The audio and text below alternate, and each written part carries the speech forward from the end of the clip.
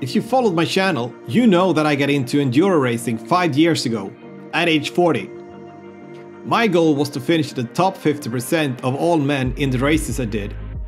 I did progress quite a lot during the first 2-3 years, but then I hit the plateau, and the last couple of years has been frustrating. So disappointed with today's results. Haven't had a top 50 all year. Really disappointed today. So for 2021 I decided to partner up with a mountain bike coach to hopefully boost my progression. This is part 1 of a year-long YouTube series about being coached and what results it can lead to. Today we're talking goals.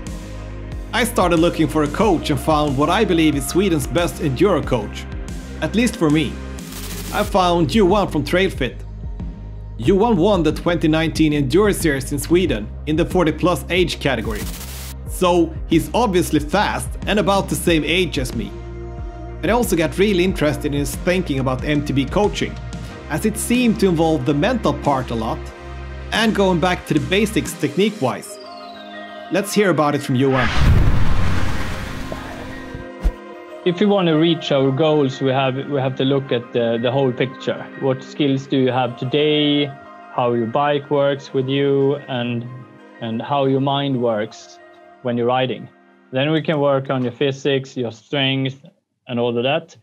But I think we have to have a solid base where you know how your bike works and react. You have to know how your mind works and react in different situations and conditions. And you have to know what kind of skills you have. What is your strength on the bike? That got really hard, actually. Yeah. What is my strength on the bike? I guess maybe that I'm kind of all-round. So I start rambling about being an all-round rider. But it becomes obvious I have no idea about what my strength on the bike actually is, if I have any. It's like it can be hard to pinpoint our strength in something because we are often looking at our weaknesses. Yeah, as you're saying, I think corners is kind of part of my weaknesses. I don't think. And then I go on and start to ramble about all my problems for like 30 minutes or so. So here we are talking about your lack of skills or your problem areas, and here is no problem to speak about them. We can continue this for an hour. It's usually not a problem.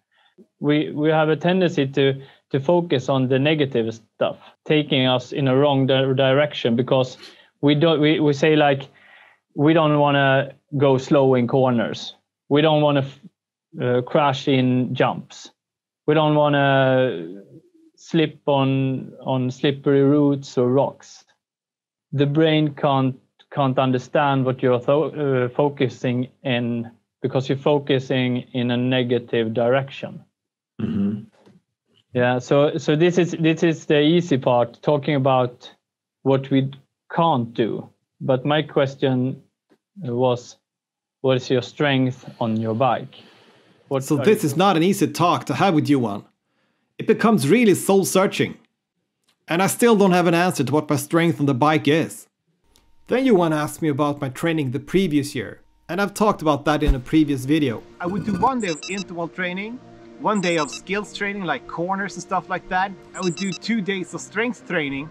And to keep it efficient, I would do like 30-minute sessions at home with belts and bands. And I would do 2 days of stretching, only like 15 minutes, but to get some stretching in. And then to finish it up, I would do a race day simulation, meaning getting out into the forest for like 3-4 hours, pedaling between some downhill runs and trying to be as fast as possible on them. Johan asked me about what results I experienced from it. I'm not sure if anything I've ever done has made me feel that, wow, that made me go faster on the bike. To be honest.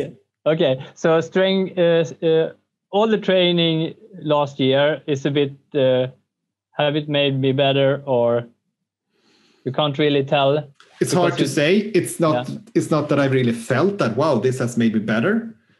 The race results during this late autumn kind of indicates that I got a bit faster. Racing is a result, and you can go back and see what kind of preparations you made post-racing and see if that preparation or that work have made you taking you towards your goal. I think the most important part is that you have to sharpen your pencil, take out a piece of paper, write down what your end goal is, and then try to figure out what I have to do to get to that point. So I'm not sure where to go with this goal thing. Okay, you're saying that's the hard part. Yeah, this is the hard part. And if we're going to be successful in our relationship as a coach and client, then we have to. I have to have. It can't be my goal, because you have to. It's your work. I'm here to coach you and guide you and make you better as a rider. So maybe my goal, I'm not sure how you would make that measurable, but kind of owning the terrain, not necessarily steep, rocky, super hard parts, but more like just general terrain. What you've been talking about, generating speed from terrain and everything. But I'm not sure how you would make it measurable. Or if you're talking about owning the terrain, then we have to go back to and try to figure out what you have to do to own the terrain. What's your behavior? What do you have to do? So what do you have on your mind? Well, I'm kind of frustrated that I can't wrap my head around this or find the goal or no. Yeah. So to summarize it up, what are you going to do until the next time?